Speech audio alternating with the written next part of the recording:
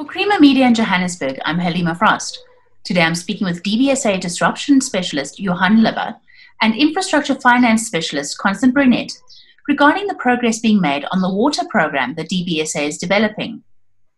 Johan, could you give an outline of the program, please? What we're trying to do in the water space is really create a national water program for the country.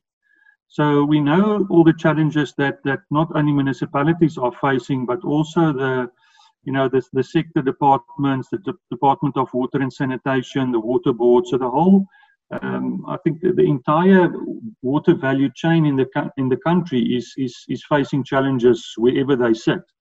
But there's a lot of challenges specifically in the municipal space, not only around funding, but also around capacity to implement and capacity to plan and prepare projects. So we face a big challenge in the country in terms of project preparation and having bankable projects. So what we want to do is to establish a national water program for the country, which is basically we want to do two things. So it's really coming up with a programmatic approach and a blended finance approach for water projects in the country.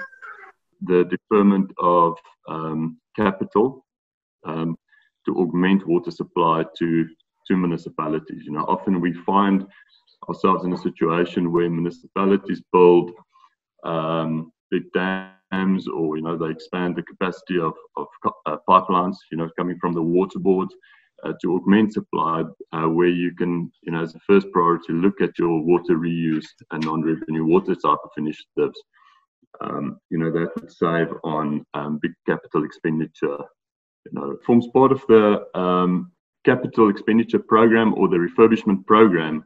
And operation, maintenance, and budgeting for best practice operation and maintenance is a key component of the program, and that would form part of the ultimate funding for that program. But we want to make sure that best practice operation and maintenance do form part of the project preparation process, and the 15 or 20-year horizon of that project. And Johan mentioned that the situation that you also often find is you do the refurbishment process, you go through that, you spend a lot of money upgrading the treatment works, circulation network, and then 2-3 years down the line you find yourself in the same position where you started off, due to a lack of best practice operation maintenance and the budgeting around that.